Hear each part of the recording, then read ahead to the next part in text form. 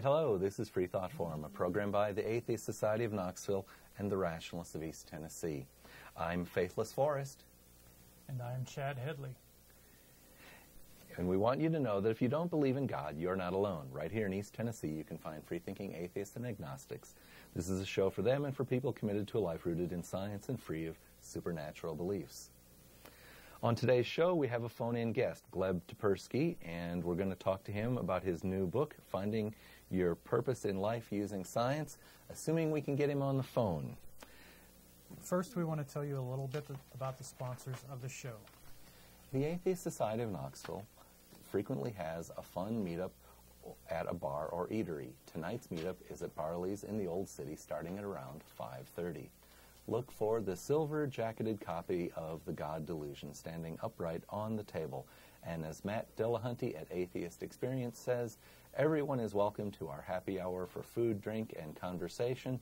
But if you plan to preach, proselytize, provoke, or punch, please don't. All right. The Rationalists of East Tennessee have several regular monthly meetings. The first and third Sunday mornings of the month are usually lectures with lively roundtable discussions. The second Sunday, we hold Skeptics Book Club. On the fourth Sunday, we are mixing it up.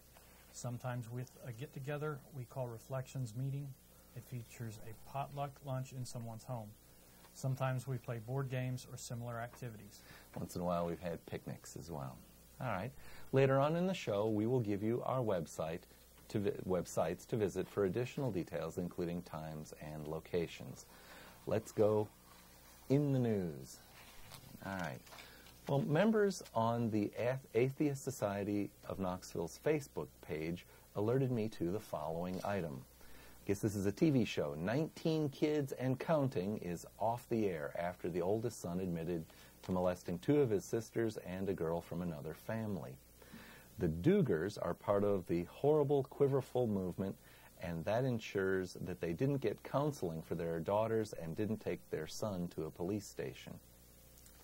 The organization Reproductive Health Reality Check reports, Quiverful probably began as a self-conscious movement with the publication of Rick and Jan Hess's 1989 book, A Full Quiver, Family Planning and the Lordship of Christ, in which they argue that God, as the great physician and sole birth controller, is in charge of opening and closing the womb on a case-by-case basis. Women's attempts to control their own bodies, the Lord's temple, are a seizure of divine power. The Lord's temple, huh? I think a person owns their own body. Yahweh can get one of his own. All right. Now let's see. Also in the news, the Center for Medical Progress released a video supposedly proving that Planned Parenthood sells dead fetal tissue, and it went viral this week. It's now proven that the video was heavily edited, and the IRS may go after the organization for misrepresenting itself as a biomedicine charity. In the nonprofit's registration form is Troy Newman, who runs Operation Rescue, an anti-choice activist group who have inspired killers of providers of reproductive services, including abortion. CNN makes the following report.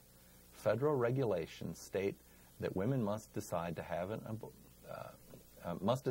abortion before clinicians can ask whether they would like to donate fetal tissue. One concern is that women would have more pregnancies or abortions because they want to donate fetal tissue.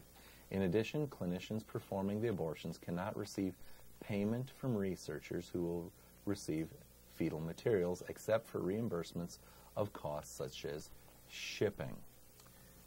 The tiny sum of money discussed in the video sounds like a bargain even for shipping. Yeah, but apparently, when you ship a tissue that has to be kept frozen and stuff like that, that's not just, a $6 priority mail envelope kind of fee. All right.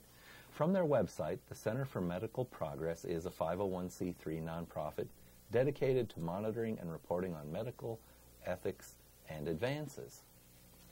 Seems that their ethics do not include telling the truth. News flash from the book of Yahweh, Exodus 20, verse 16, Thou shalt not bear false witness against thy neighbor. In the King James, or more commonly, do not lie. So, do not lie there, Medical Center for Progress. All right. Well, also here in Tennessee, there was a shooting in Chattanooga. Fox News reported in error that ISIS had tweeted responsibility just before the shooting started, but it turns out their crack reporters could not get the time zones correct. Speculating and spinning on ISIS involvement even after the time zone mistake was uncovered, Bill O'Reilly again misses the involvement of people of Abrahamic religion directly in the so-called Holy Lands and worldwide, and now in Tennessee. Yeah, as I was driving here to the studio today, there was more information coming in on that. It sounds like this guy was alone. He wasn't working with ISIS, and he had been, I guess, searching the internet for, principles about martyrdom and stuff. So he appears to definitely be motivated by an Abrahamic religion, but there doesn't appear to be an ISIS connection at this time. All right. Well, in addition to this news, we've got, you've got a piece for us you found, I guess, out of Boulder, Colorado? This is from Daily Camera in Boulder, Colorado. Boulder prosecutors allege 4 Vine Life church officials accused of covering up reports that a youth pastor at the church sexually assaulted a teenage congregant have refused to accept responsibility for their actions and created a disturbing culture of secrecy and non-disclosure at the church. At the heart of the case is the local church's coordinated efforts to conceal a victim's report of repeated acts of sexual abuse perpetrated by a youth pastor, the son of one of the church's elders from the church's own congregation. The local community and law enforcement of Boulder County prosecutors wrote in a sentence memorandum filed in the case. Well, it sounds like these people haven't learned the lesson that the Catholic Church has been slowly coming to grips with, and that is that when you've got problems in your church, you can't cover it up. They appear to have been more interested in maintaining their image than protecting this teenager. Sounds like they learn more from 19 kids and counting. Yeah, yep. Well, let's see. We've got some anniversaries to observe here. So today is July 21st, 2015. Yesterday was July 20th, and the 46th anniversary of the first human footprint on the moon, a triumph of science and technology. This past weekend was the 157th anniversary of the Seneca Falls Convention, a convention to discuss the social, civil, and religious condition and rights of a woman. The results of that convention was the publication of the Declaration of Rights and Sentiments. Patterned after the Revolutionary War's Declaration of Independence, this document is the first by any such convention to call for a woman's right to vote. Only one of the persons signing that document in 1848 lived long enough to actually vote after the ratification of the 19th Amendment in 1920. Elizabeth Cady Stanton, organizer of the convention, said years later, "In the early days of the women's suffrage agitation, I saw that the greatest obstacle we had to overcome was the Bible. It was hurled at us on every side." July 21st in 1925 was the day when John Scopes was convicted of violating the Butler Act. Tennessee's Butler Act prohibited the teaching of human evolution in public schools. Wikipedia reports, the trial publicized the fundamentalist modernist controversy, which set modernists who said evolution was not inconsistent with religion against fundamentalists who said the Word of God as revealed in the Bible took priority over all human knowledge. Just think of the fundamentalist ideas still trying to survive in the light of modern science. The Hebrew Bible, writing that there was night and day before the sun, the moon, and stars were created on the fourth day. Would it not be fun to have a time machine and go find the authors of that nonsense and tell them about the 1969 landing on the moon, a world of mountains and craters and rocks older than they ever found the Earth? And dinosaurs, don't forget to tell them, those Bronze Age people, about dinosaurs. Viewers, what would you tell the Bronze Age authors of the Hebrew Bible if you could? All right. Well, it would appear that the technology is with us, and our guest has called in. Gleb, are you there? All right. Could you speak up again? I am there, yes. All righty, great. Can you hear me well? I'm hearing you okay. Is Sam able to hear us through the rest of the system? He says he thinks so. So I think we're going to have to charge ahead and hope the viewers get you as well. So, viewers, we have with us via telephone technology scholar, scientist, popularizer, educator, social entrepreneur, and now author, Dr. Gleb Tsipursky. This is a call-in show, so we would invite you to participate with your question to our guest by calling the number on your screen. Gleb, did I even approximate the pronunciation of your last name, and can you maybe help us with that? Sure. You actually did a really great job. Thank you. Yeah, it's Tsipursky, so you got it right on, and yeah, that's great. You don't have to go through, you don't have to say it. Gleb will be fine. All right. Just get it right. I'm going to take the cowardly way out and use Gleb as well. All right. Please.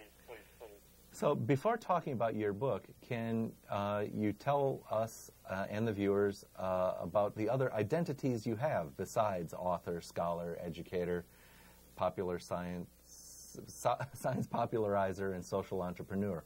What are they all about? Sure.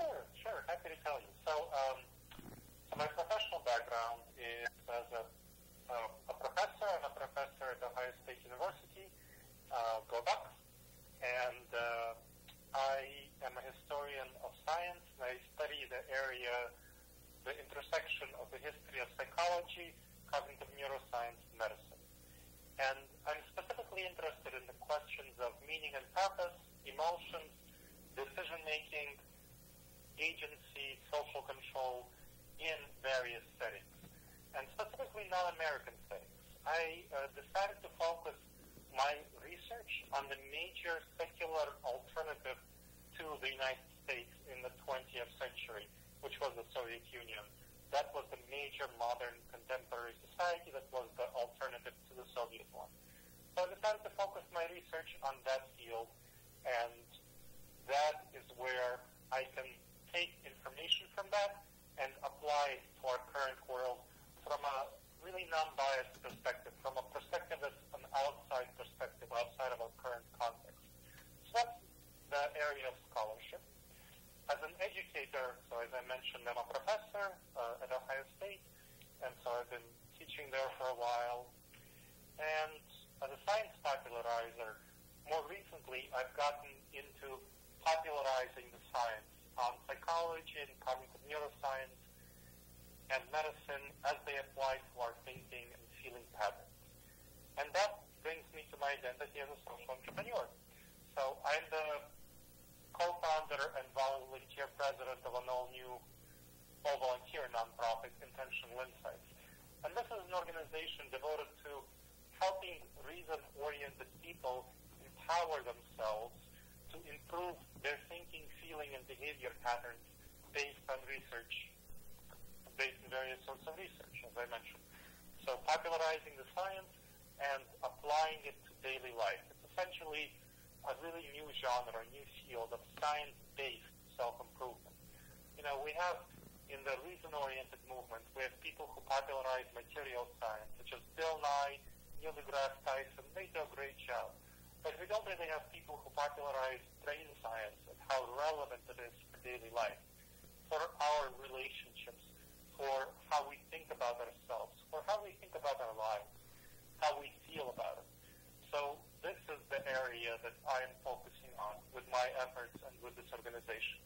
Gleb, let me ask a clarification there. Let me ask a clarification there. You were saying how, you know, we have the popularizers of the physical science, and then you were contrasting that with something, and I missed a word there that meant that I didn't quite follow that. So back up. We don't have popularizers in the reason-oriented movement of brain science. Brain science. There we go. Right. Yeah. Like psychology and cognitive neuroscience.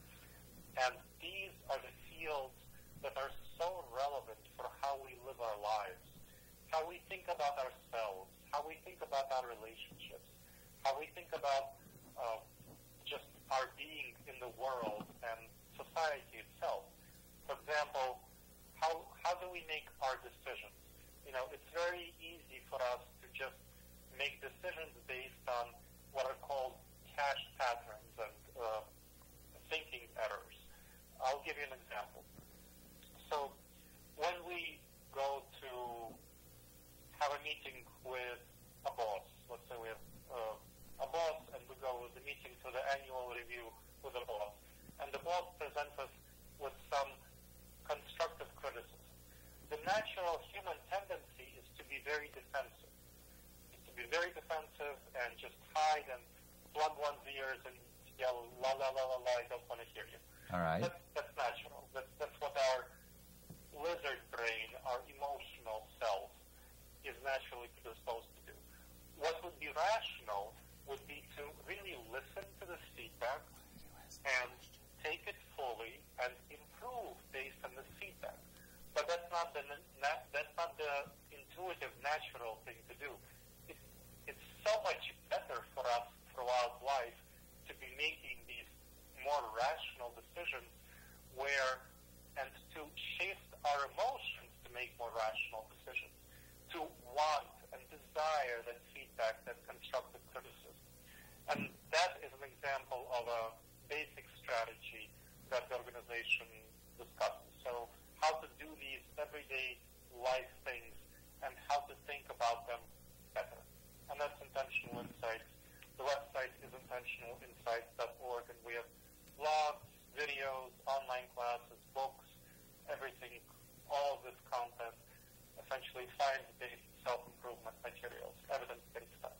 All right, and so I guess the interesting kind of thing is that you can also bring a perspective to it in that you haven't grown up entirely in the United States. Yes, I haven't been brought up in the United States, and I grew up in the Soviet Union until I was 10, and then my parents immigrated when it was falling apart to the United States. So I had a leg up when I decided to study the Soviet Union and get that outside perspective on the American system, because the best way to really understand where we live and our society is to look at it from the outside in. And so that gave me a real leg up in understanding the Soviet Union and being able to bring that knowledge to our society here. What did you find surprising as you immersed yourself in Western and Christian worldview? Well, one of the really surprising things was how individualistic it was and how it discounted the importance of social bonds and relationships and ties. So we in our Western society are very individualistically oriented. However, much of the research on cognitive neuroscience, psychology, medicine really shows how humans are social animals and how much we are dependent on others. And the current setup in our society really undercuts this mutual dependence and our ability to interact well with other people. And as a counterexample would be the Soviet Union or Japan or Sweden or China, a lot of other societies which are more collectively oriented and really pay attention, pay close, nuanced, careful attention to these ties between individuals. So in my research on the Soviet Union, I examined these cultural institutions called clubs. And they were essentially civic centers, community centers, that provided opportunities for social bonds, community networking, social support of various sorts, that are in the United States really present only in churches, so only in religious settings. And unfortunately, there are many less secular alternatives in the United States. And that's some of the information I was able to find in the Soviet Union.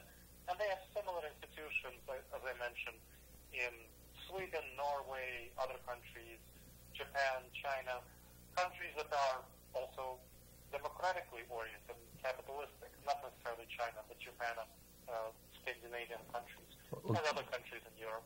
Well, Gleb, a question has occurred to me, and that is, I think really in the past 10 years, the Orthodox Church has been really trying to reassert itself in Russia. And so have things like the clubs been, that were government funded, have they ceased to exist, and the church is taking advantage of this void? The church is taking advantage of this somewhat. Yes, clubs have ceased to exist, and as part of my research, I spent many years doing this research over probably about a decade, and I have interviewed a number of people, I think over 50 interviews in all, who have really expressed a lot of regret that the clubs ceased to exist because the government is not sponsoring them anymore, really. The church has tried to take advantage of these opportunities, but there's been more advantage taken by capitalists, so people who buy up the old clubs and turn them into discos, nightclubs, and stuff like that, where you actually have to pay quite a lot of money to get in there. But yes, there has been some resurgence by the church in dominating these, in engaging with these community connections. All righty. Well, I'm not sure if you're watching us online. We put up the big slide with the question mark and asking the question, and if only I could read, what is the meaning of life? And, you know, how can evidence-based science-informed approach go? So this great big question mark here, what did you want to say about in answer to that? Well, so there's been a lot of research in the fields like existential therapy, fields like analytical psychology, logotherapy, and other psychological cognitive neuroscience approaches. I was actually talking to a cognitive neuroscientist yesterday who was really interested in doing fMRI studies of the brain that we experience when we think about our meaning and purpose in life. So, but essentially there has been a lot of research on this topic, and there has been really some strong research evidence that scientific methods can help us figure out what is the meaning of life for us, how to develop this individual sense of meaning and purpose. It's been shown to really work, and that science can really provide answers to these big questions, such as why are we here? What is our purpose? What is the meaning of it all? And yes, the science can answer these big questions. And I anticipate that in the future, science will help provide answers to questions which were previously answered only by theology and philosophy. So, but that's the science. That's the answer to the question about the science. Gleb, how does having a lack of meaning and purpose impact people's mental and physical health? Well, it's a big question. Thank you for raising that. I think what the research shows, so first of all, there's a lot of negative impact on people's mental health if they lack a sense of meaning and purpose. People become depressed, people become anxious, there's correlation with alcoholism, drug use, risky behaviors by teenagers and others. So there's a lot of negatives if you don't have a sense of meaning and purpose for one's mental health, and a lot of positives if you do. So things like sense of life satisfaction, sense of enjoyment, sense of real being in the world. And physical health as well. So lack of meaning and purpose has been shown to be correlated with things like strokes, heart disease, Alzheimer's, and various other things you don't want to experience, believe me. So, and vice versa, having a sense of meaning and purpose has been shown to be correlated with longevity, various forms of good health. So older people live quite a bit older. People who are in dire straits, dire conditions, are able to really survive and thrive if they have a sense of meaning and purpose, and they don't if they don't. So that's the impact of meaning and purpose on people's mental and physical health. Gleb, let me actually raise a kind of, it's almost like a personal kind of question, and that is, or really it's sort of a question as to how well you've experienced some American culture. Have you ever seen the movie starring John Dean called Rebel Without a Cause? Yes, I have. Would that have been something that you would have seen as a youngster in the former Soviet Union, or did you see that after coming here to the United States? Yeah, I saw it after coming here to the United States. They generally wouldn't play that sort of movie in the Soviet Union because it wouldn't be very considered appropriate for Soviet citizens to watch that sort of stuff. Well, as you were talking about, though, not having a purpose, leading teens to risky behavior, I couldn't help but think of the title of that movie, The Rebel Without a Cause.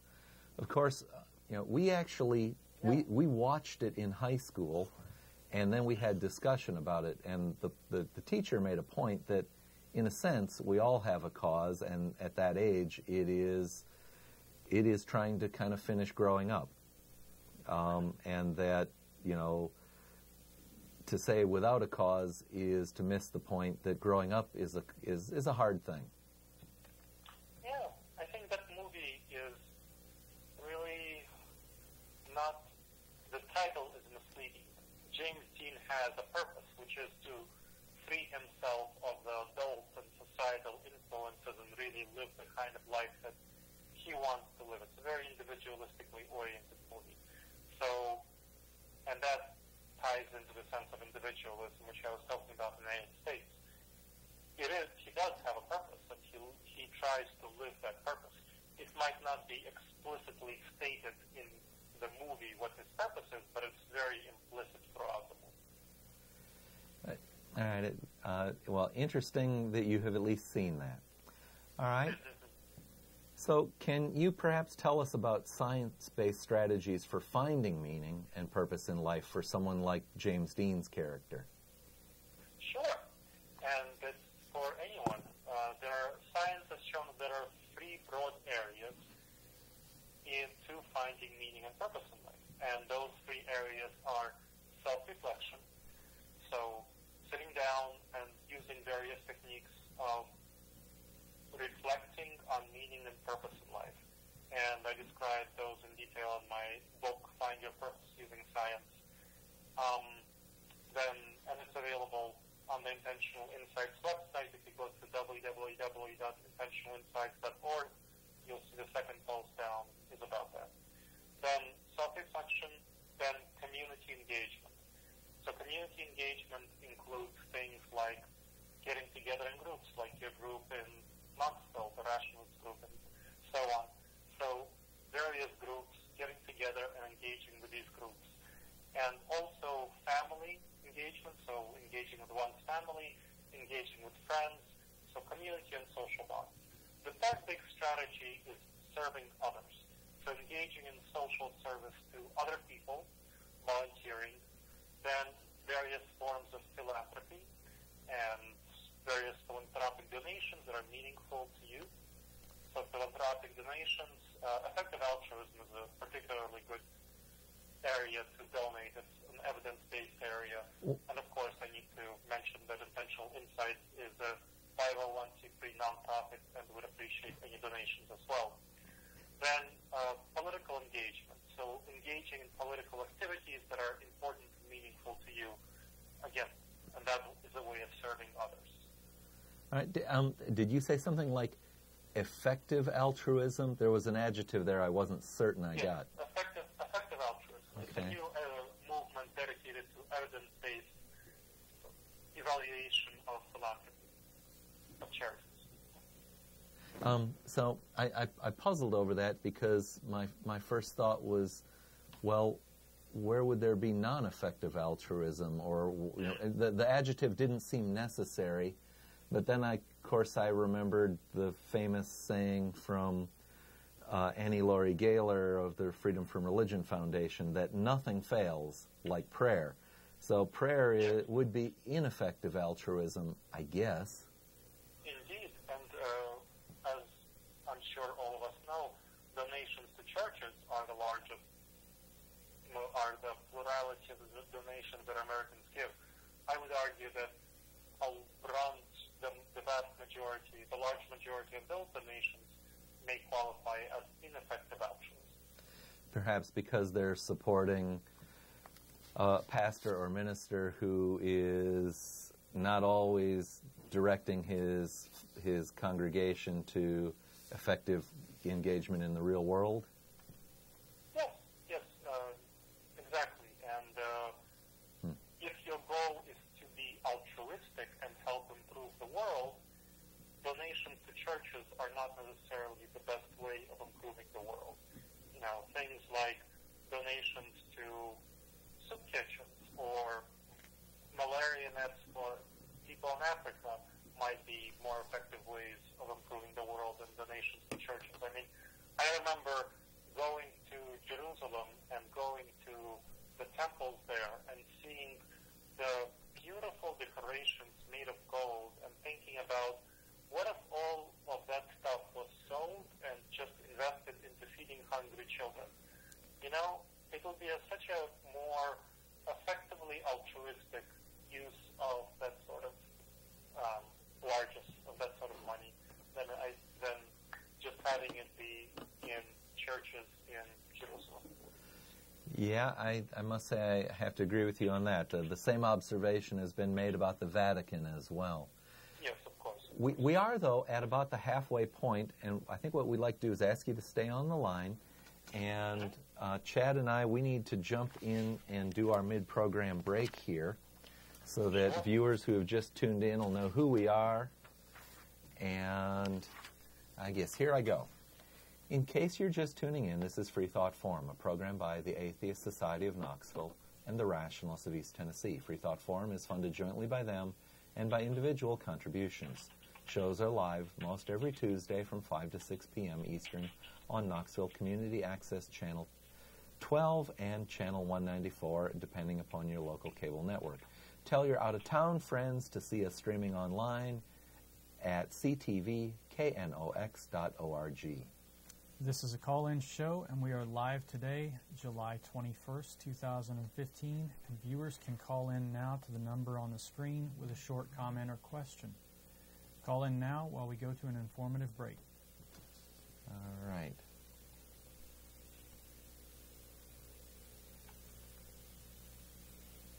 The screen's gone blank. I have no idea. Are the viewers still watching us or the video? Well, it looks like we have technical difficulties here. We may have to plow on and do the video another week. All right. The Atheist Society of Knoxville, or ASK, meets 2 times a week. We have evening meetups for fun, food, drink, and conversation. ASK's purpose is to supply a venue for community, camaraderie, and outreach to atheists, agnostic, freethinkers, and other like-minded people. All right. We're meeting this evening at Barley's Tap Room and Pizzeria in the Knoxville Old City. The second Sunday of most months is the Skeptics Book Club. The title of the August book is Sons of Wichita, How the Koch Brothers Became America's Most Powerful and Private Dynasty, by Daniel Schulman. Sunday, August 9 at 2 p.m. The public is invited to participate. You need not have read the book to attend, but of course it helps. Visit rationalist.org to find the rest of the calendar of books and join us at the new location, Books A Million, 8513 Kingston Pike, Knoxville, Tennessee. Both the Atheist Society of Knoxville and the Rationalists of East Tennessee provide a social outlet where you'll find that if you don't believe in Zeus or follow Zoroaster or say yuck to Yahweh, you are not alone. All right. Well, today we have a phone-in interview. We're speaking with Gleb. I don't even have it written in front of me. Tsipursky. Did I get it anywhere correct there this time, Gleb? Yes, all right. You did. You're doing great, Stephen. All right. Well, I've had a few times to practice. Gleb is an author of a book, Finding Your Purpose in Life Using Science, and we have been discussing it with him. We urge viewers to call in and ask Gleb about finding purpose in life and how it is that people without faith can find plenty of purpose in life, contrary to the assertions of religious people. Chad, where did we leave off? We had some questions here for Gleb. We were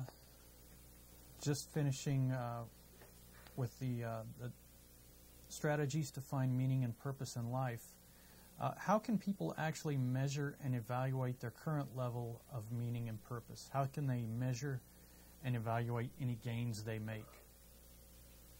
Sure, I think that's a really important question. So we, as reason-oriented, science-oriented people, it is important for us to evaluate and have metrics. So the book that you mentioned, Find Your Purpose Using Science, that I wrote, and again, it's available. You can learn more about it at the Intentional Insights website, so www.intentionalinsights.org. And this book has a quantitative instrument which you can use to evaluate your sense of meaning and purpose. It's called the Meaning and Purpose Questionnaire. It's based on the research in psychology, cognitive neuroscience, and medicine on the actual things that cause us to experience meaning and purpose in life. Things that I mentioned before. Things such as self-reflection, things such as community bonds, and things such as social justice, and a variety of other related questions. And then, so the way the book goes is it has that evaluative instrument at the beginning, then you go through the book and you do a series of exercises. First you read the thinkers about meaning and purpose, the science on it, and then there are a series of exercises on meaning and purpose, to develop one's sense of meaning and purpose. They include things like developing a sense of your long-term goals and how you do that, developing that connection from them to your daily life, journaling about them, which is a science-based way of figuring out meaning and purpose, secular meditation, which is another science-based way of discovering, understanding your meaning and purpose. Then the book has a variety of strategies for engaging in community activities and experiencing meaning and purpose for them, and then social justice. All right. And finally, an overall plan to bring it all together, finishing up with another questionnaire of the same sort, the meaning and purpose questionnaire. All right. So you have a questionnaire at the beginning that measures your meaning and purpose. Then the whole book, then a questionnaire at the end. So you can clearly know the extent of change in your meaning and purpose as you go through the book itself. So All right. it gives you that clear metric, so you don't have any doubt. Well, Gleb, I can see how that is a kind of a scientific method. You are measuring, and you're making a change and then attempting to measure the effect of the change. While you were speaking, we've been alerted. We have our first call, and so here we go. You should be able to hear the caller as well. We're going to push the button and bring them on. Hello, caller. This is Freethought Forum TV. Can we get a name or a nickname, please? Yeah, it's Charles from Central Illinois. Believe it or not, I had a guy call me. All right. Hello, Charles. Do you have a comment or question for our guest, Yes. Gleb? All right. Well, let's hear it, and then we'll need to find out if Gleb is hearing you as well. Okay. Given the marvels we've discovered through the use of science, I find one of the purposes of my life is to see just how much beauty and wonderful things that are out there. And is there a biological or psychological basis for that kind of thing? Gleb, did you get Charles's question? I think I got most of it. Let me see. I will try to repeat it in safely. You can correct me if I'm wrong. Charles said something like that he finds meaning and purpose in the beauty of life, in the beauty of nature, and he asked if there's a way to measure that. Am I correct? Charles, did he get the question correctly?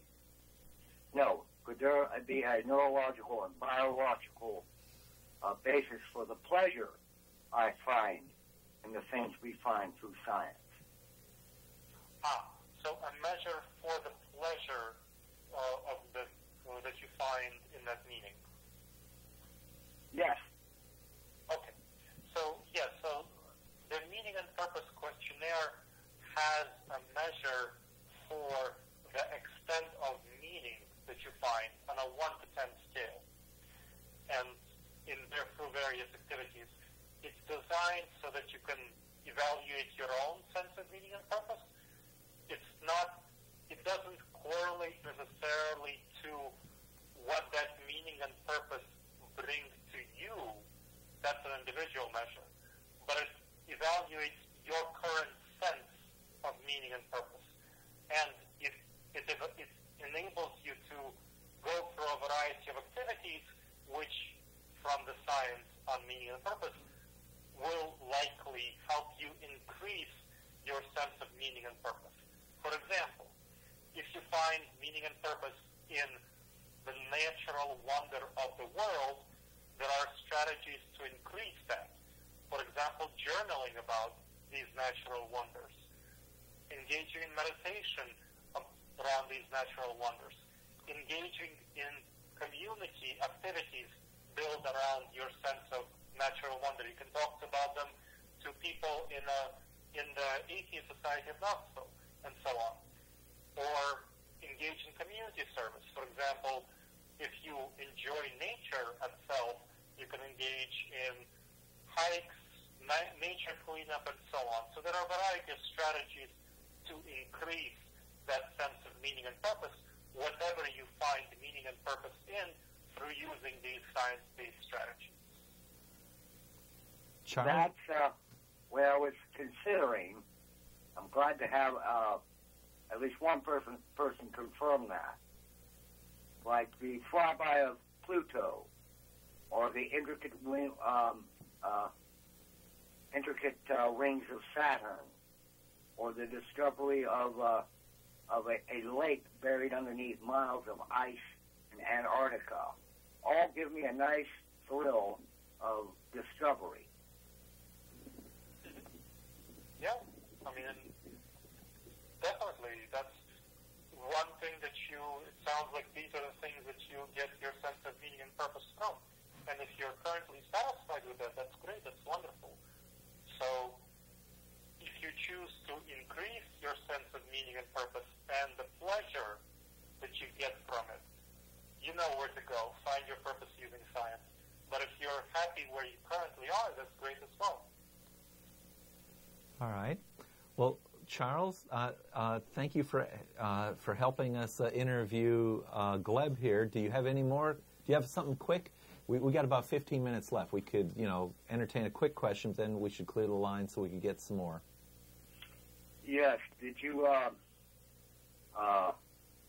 hear the latest on the Chattanooga, Tennessee shooter?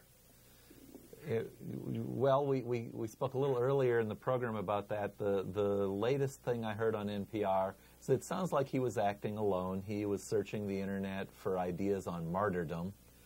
And so to the extent that, he was claimed to have been, coordinating with ISIS, that appears to be baseless hysteria. Yeah. Yeah. But he was also extensively into drug use. And apparently he was having severe mental problems. He had been fired from a really good job because of that.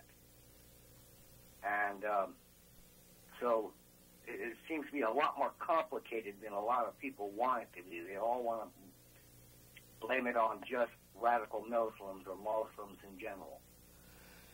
Well, I would be remiss if I didn't observe that the Abrahamic faiths have as some of their central important acts child sacrifice.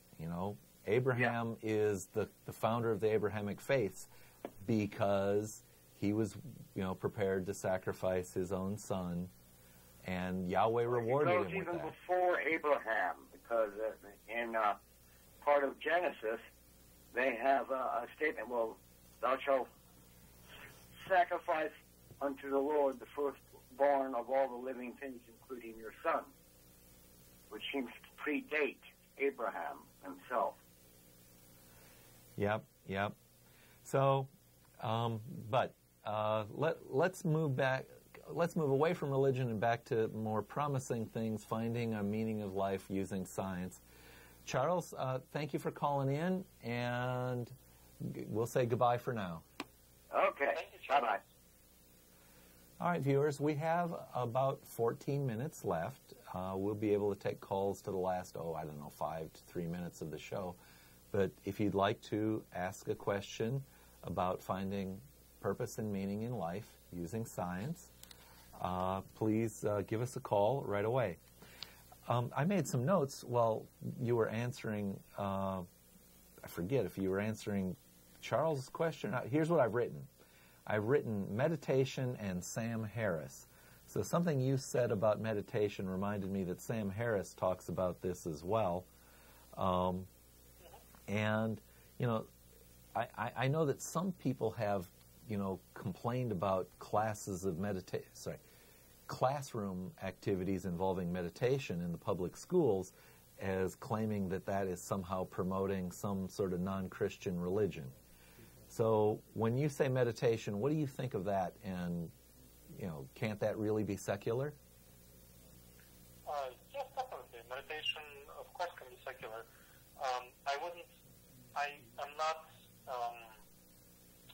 I don't know about the specific issues with meditation in high school, so I can't comment on that. But I can comment specifically on secular meditation. So, John Kabat-Zinn was the progenitor.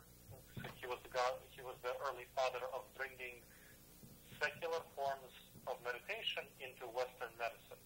And this started in the late 1970s, early 80s. He conducted a number of studies showing the benefits of meditation for improving mental health and physical health. Especially with physical health, it was especially having to do with things like decreasing blood pressure and dealing with pain and various other things that are associated with how our brain affects our bodies. With mental health, there are many more benefits, with better well-being, decrease of anxiety, decrease of depression, and various other indicators of mental well-being. So there's a lot of science backing up the benefits of meditation. And the only reason I myself took up meditation and I advocate meditation is because the science is there to back it up. All right, well, that's great. While you were speaking, we've been shown there's another call waiting for us, so we'll bring them on. And caller, can we get a name or a nickname for you, please? What you said was just fine. Caller works out pretty well. All right, caller. And do you have a comment or a question for our author, Gleb? Yeah, actually, I'm having a lot of trouble hearing on the computer, but I've caught most everything. And at one point, it said, I believe you said science can answer what is the meaning of life. I believe that it's exactly what he said, because I think he said it twice. And the answer to the meaning of life is something I usually thought that science sort of shied away from. So this is kind of a departure, isn't it? Well, Gleb, did you get caller's question? Yes, the caller is surprised that science is dealing with questions of meaning and purpose in life. No, that science does not usually apply to the meaning of life, but you are. Well, I'm a little worried about semantics issue here. For one thing, Gleb, you're not saying that there is one meaning of life and science has found it. You're not saying that, right? Not at all. Science says this is all about discovering the individual meaning of life for oneself. How one gains an individual sense of meaning and purpose in life. So the science, as I talked about earlier in the show, is not saying that there's one meaning of life. It is saying there are clear strategies based on the science for how one can gain a personal, individual sense of meaning and purpose in life. Different people can have different senses of meaning and purpose in life, and that's totally fine. That's what the research shows. But there are specific strategies to gain this sense of meaning and purpose, and the science has shown how this is beneficial for our mental and physical health. So if we want good mental and physical health, we should try to gain a strong sense of meaning and purpose in life. And that's what I'm talking about in the book, Find Your Purpose Using Science, available on intentionalinsights.org post.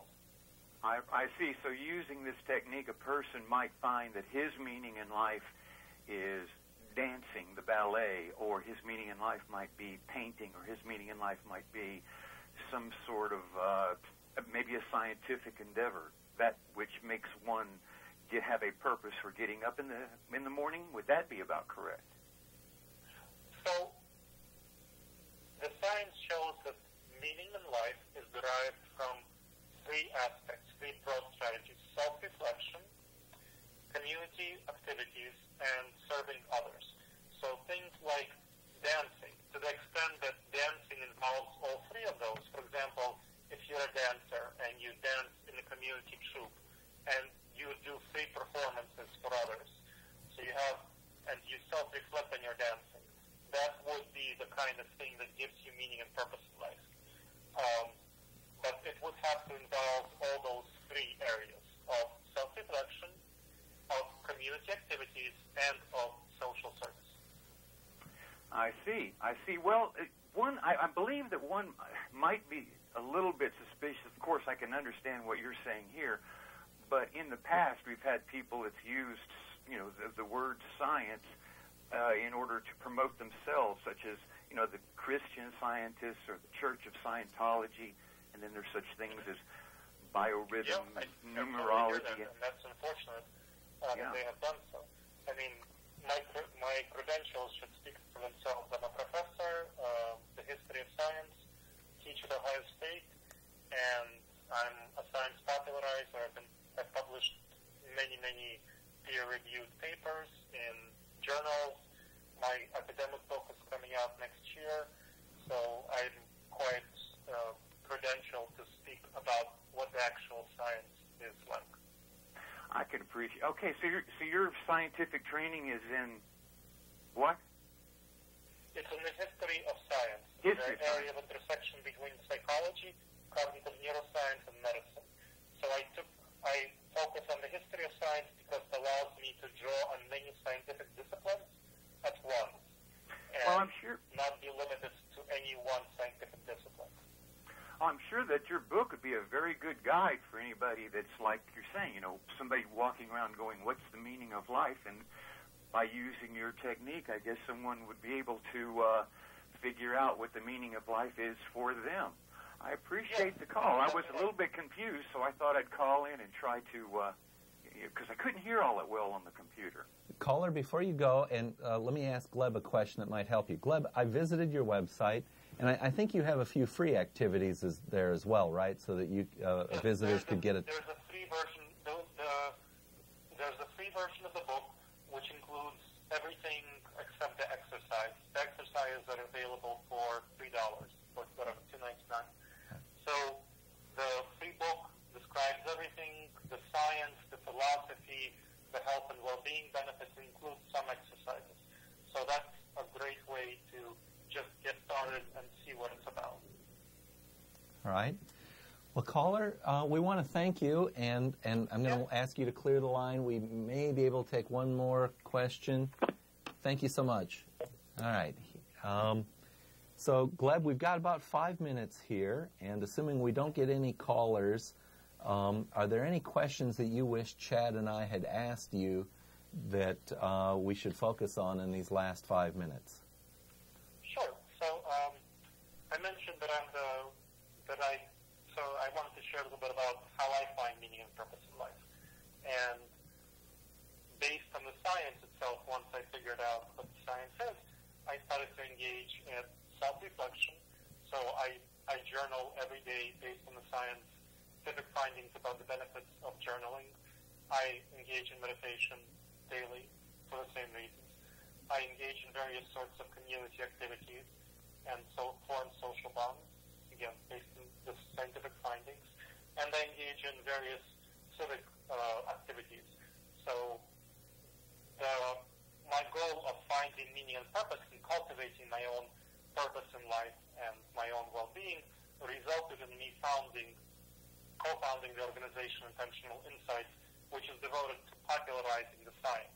And I co-founded it with my spouse and partner, Agnes Seshnevkin, and a bunch of other great folks. We have a really great team here at Intentional Insights who are dedicated to helping others learn these strategies, these techniques, and have more rational thinking and emotional intelligence about brain science. And so this is my way of giving back to the world and serving others with sort of civic engagement. So that's why I'm donating most of the profits from the sale of the book, the worksheets part of it, Find Your Purpose Using Science and Intentional Insights.org, to the organization itself, to promoting the mission.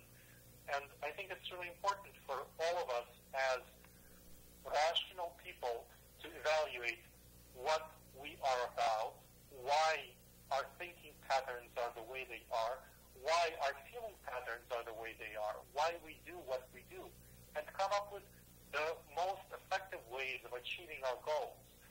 The only thing in life we can control is ourselves, our bodies, our minds, our thinking, feeling, and behavior patterns. And so it is incumbent upon us, it is very important for us to take as much control and have as much agency and have as much power over these domains as possible. And that's the kind of thoughts I want to leave your viewers with, and that's the kind of organization that I run, Intentional Insights at intentionalinsights.org. All right, well, that's great. We've got about a minute left, and I know when I have the chance, I always love to show people the rings of Saturn through a telescope. That's how I share science. Can you give me a 30-second summary of how you share science? Sure. So I just let you know that the way I share science is I ask people, what is the area of life under your control? And most people, they don't really think about what's under their control. They think, oh, my house, oh, my car, oh, my property, whatever, my house. But it's not really under your control. You know, things can burn down. Your car can be stolen. The only things under your control that you can really influence is your mind. That's all that's in there. That's the rationalist perspective on life. That's what being rational is all about. So think about how you can improve your mind, how you can improve the way you control the only things in life you can control. So that's how I share about science. We have to be quick. Gleb, do you see any similarities between what you described as the destruction of the clubs in Russia and a lot of the anti-science, junk science campaigns that are coming about in the last few years? And we got to do this in 30 seconds. Sure. In Russia, yeah, I do. Clubs definitely help promote the scientific viewpoint. One of their purposes was to promote science-based viewpoints, and that was part of the Soviet Union's mission to promote scientific viewpoints on life. And some of the attacks on them have been from the resurgence of religion and attacking the science-based perspectives promoted in clubs. All righty. Well, hey, it's time to start wrapping things up. Get out your pen and paper. This has been Freethought Forum, a program by the Atheist Society of Knoxville and the Rationalists of East Tennessee. I'm Faithless Forrest. I'm Chad Headley. Please send us feedback. Leave voicemail at 865-272-9060 or email us at freethoughtforum@yahoo.com. You can see this show most Tuesdays from 5 to 6 p.m., and you can watch it online at ctvknox.org. The opinions expressed on this show are of the host and guest, not any official opinion of ASK or RET. We would like to thank our viewers and send thanks to Sam Jonas for technical support, to the staff at CTV Knox, and to all